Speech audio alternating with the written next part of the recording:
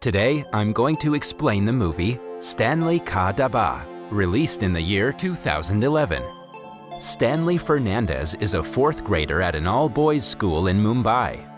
He's an imaginative kid who frequently improvises absurd but interesting stories to tell in class. This quality of his makes him well-liked among his peers. At the beginning of the film, Stanley walks into the school with bruises on his face. He's an hour early, so he keeps himself entertained by making strange noises until his friends arrive. Then he leads the entire class to sing a song. The English teacher, Rosie, shows genuine love and care towards the kids and teaches in a fun way, which makes her everyone's favorite. Rosie notices the bruises on Stanley's face and worriedly asks him how he got them. Stanley makes up yet another one of his innovative stories and claims that his mother flew out of a bus to catch him, but couldn't, and hence he fell on the road. Rosie and his peers laugh and forget to ask him how he actually got the bruises. She sends him to the bathroom to wash his face, where Stanley meets his Hindi teacher, Mr. Verma. Verma is a shameless glutton who eyes everyone's lunchboxes called Dabba. Because of his unlikable and cantankerous personality, he's known as Kadus among the students. He asks Stanley to get back to his class immediately. Following that is the science teacher, Mrs. Iyer's class. She notices that a few pages from Stanley's book are missing.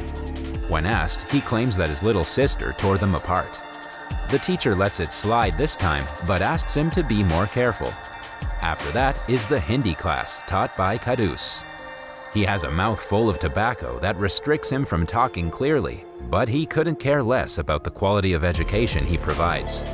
The only thing Kadus cares about is the children's lunchboxes that contain mostly home-cooked, delicious food. It's a trend for everyone in the school, including the teachers, to bring food to be eaten during lunch. Kadus never brings his dabba, but lusts over everyone else's to the point that children dread him coming to their class during the lunch break. As he's teaching, a kid in the class secretly opens his lunchbox and takes a pinch out of his lunch.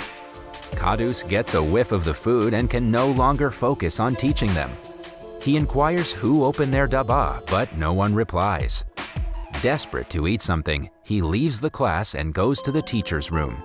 Since he can't bring his own food, he searches around the room and finds a lunchbox full of jalabis.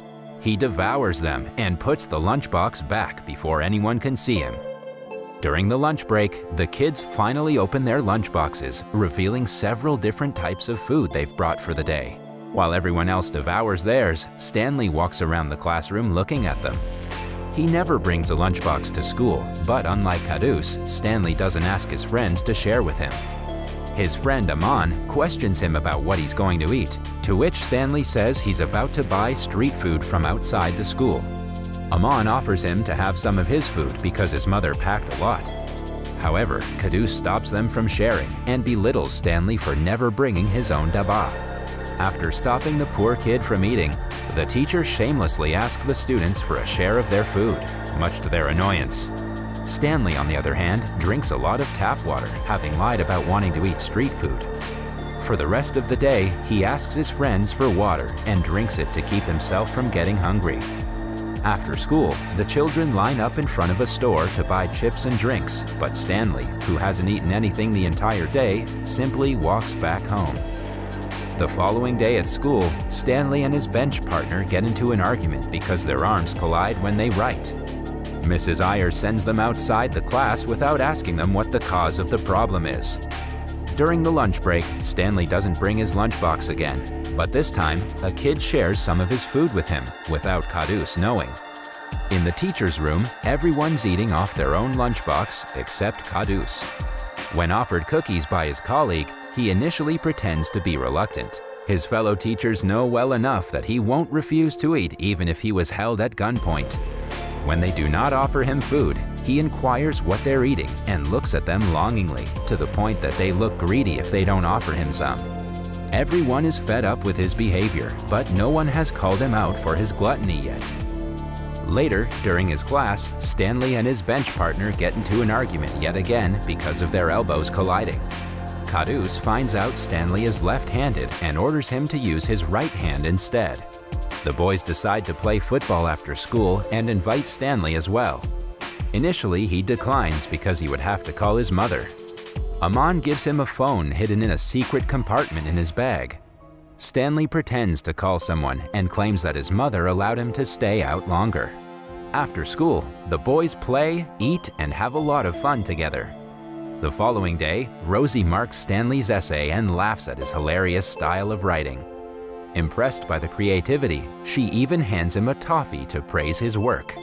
She also informs the kids that after Christmas break, they'll have to stay at school for longer hours for extra classes. She asks them to bring bigger lunchboxes because they might get hungry throughout the day. Rosie too notices Stanley and his mate struggling to write. On finding out he's left-handed, she simply makes them switch places and solves the problem that the other teachers didn't even acknowledge. On December 12th, Stanley remembers Rosie's birthday and recites a self-written funny poem for her. Rosie laughs at his cuteness and hands him a bar of chocolate. Later, we see him sharing the chocolate with all of his friends. The first day after Christmas break, everyone's parents cook a lot of delicious food so the kids won't be left hungry for the extra classes. Their lunchboxes are kept in front of the class, which Kadus cannot help but notice. He's especially interested in Aman's box that has 4 compartments. He can hardly teach because the boxes distract him every 2 seconds. Before the lunch break, he's in another class at the other end of the school. Instead of teaching, he compares the lunchboxes and talks about food, eagerly waiting to devour Aman's meal. As soon as the period ends, he runs to Stanley's class, but is stopped by Mrs. Iyer on the way. When he finally reaches the classroom, the food is all gone. An enraged Kadus cannot take his anger out on the kids because the food was meant for them. But upon realizing that the food was shared with Stanley, he accuses him of leeching off his friends.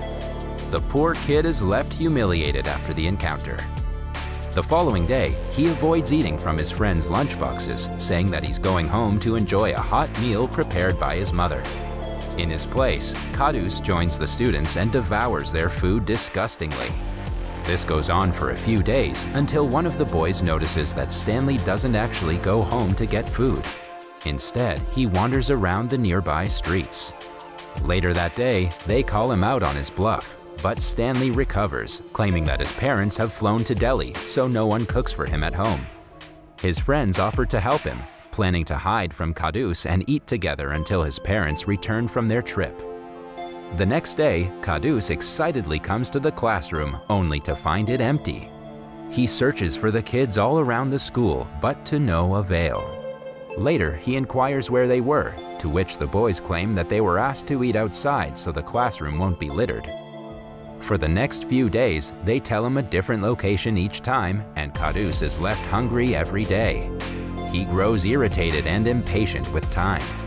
One day, he finally finds them eating on the rooftop and sees that they had been hiding from him for Stanley. In a fit of rage, he belittles Stanley and orders him to either bring his own Dabba or stop coming to school. His harsh words hit home for Stanley, and he stops coming to school starting the next day. During his absence, the audition for an inter-school dance performance takes place. His friends know that Stanley would be the perfect candidate, but they don't know how to get a hold of him. They even try to call his mother's phone number, but find out that the number doesn't exist at all. They believe it to be some kind of mistake and dismiss it. The teachers start to miss his presence in the class, including Kadus, who feels bad that he lashed out at the kid. One day after school, the guys find Stanley outside and tell him about the dance program. Following that, Stanley goes to the location where the rehearsals are taking place. He watches the children practicing from afar and learns the moves secretly. As days pass, Rosie misses him in class and is worried about him. Aman and the group finally tell her the reason behind Stanley's absence. Rosie is disgusted and horrified at the fact that Kadus messed with a student's education because of a lunchbox. During the lunch break, she approaches him and offers him a box of cake. When Kadus pretends to hesitate, she asks him if he feels accomplished after bullying his students. She even calls him out for being a glutton and threatens to tell the principal about this. A scared and embarrassed Kadus begs her not to do so. That afternoon, Stanley goes to the rehearsals again and starts practicing alone. A dance choreographer notices him and invites him to participate officially. The following day, Stanley brings his own Dabba to school for the first time in his life. It too has 4 compartments, all filled with delicious homemade food. He hands the Dabba to Kadus, asking for permission to continue coming to school. An embarrassed Kadus cannot help but cry. The principal finds out about the matter and calls Stanley and his group to the office. He informs them that Kadus has resigned from his position and left a handwritten apology letter to Stanley. In the letter, he promises to never return to the school again. On the day of the dance program, Stanley is made the host because of his charms. Everyone praises him and his performance, much to his delight. After the program, Rosie approaches him and offers to give him a ride home. Stanley declines, claiming that his mother is waiting for him in a car. However, he's proven to have lied when a while later, the principal drives him home. Finally, it is revealed that Stanley is actually an orphan child laborer at a restaurant run by his uncle. The man slaps the kid for being late and asks him to get to work in an instant. He has physically abused Stanley several times, which explains the frequent bruises on his face. Stanley wants to fit in with his friends, hence he creates bizarre stories about his parents. However, since he has no one to cook for him, he could never bring food to the school. The only person who sympathizes with him is the restaurant's cook, Akram. He was the one who packed some restaurant leftovers for Kadus. He promises to do it every day without his uncle knowing. The next day, Stanley goes to school with a Dabba full of food made by Akram. He shares it with his friends while boasting about how his mother prepared everything. In the last montage, we see him share the Dabba with the school teachers, his friends, and the janitor. That was all from the video. I hope you liked it. Subscribe for more content like this and hit the like button to help us out. Also, leave a comment if you want us to recap your favorite movie. Until next time, take care.